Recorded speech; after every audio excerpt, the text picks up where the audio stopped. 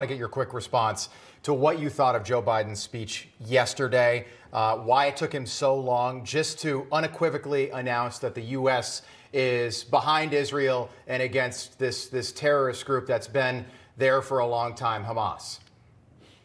On your second criticism, he's done that from the beginning, maybe not at the pace you and Kelly would like or the cadence, but they've made statements from the earliest moment about the support for Israel. And look, Kelly, I think, and others on the right have given him props for his speech yesterday.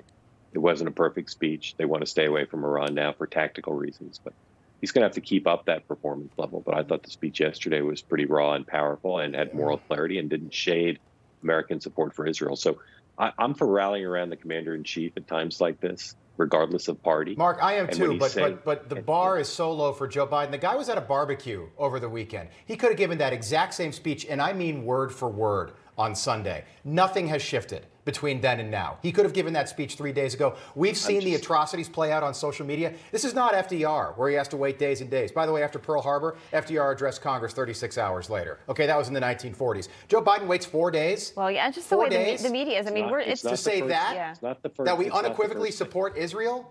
Rob, he said it the first day. You're just rewriting history. Right, he said the White House put out a tweet. They also tweeted about junk fees on airlines. Okay, so what we needed was what we saw yesterday, but we needed that Sunday. I think the bar is so low that everyone said, well, he didn't fall asleep in his oatmeal, so rah, Joe Biden, let's rally behind him. I don't think he hit the mark yesterday. Didn't mention our own border. Allison mentioned that he didn't bring up Iran at all. Also didn't talk about bringing American hostages home. 3 big misses. And now we're way out of time. Again, you want to walk through the reasons he didn't mention Iran and the hostages. It's a purposeful decision to try to protect American interests and American lives. He's not unaware of the hostage situation. He's not unaware of Iran. He's trying to do a smart thing.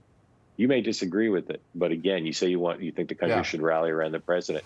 Look, that's fine. I get that. I'm all for rallying around the president. He said, don't you dare anybody else get involved in this war in Israel. And what's Lebanon do last night? All right, Hezbollah bombs an Israeli target. Okay, so this war could stretch beyond the borders of Israel, like before the end of the week. And we're all talking about how great Joe Biden's speech was. I just disagree. I didn't think it was that great. But the bar is so low that we think, okay, he didn't fall asleep in place. Great job, Joe Biden. We can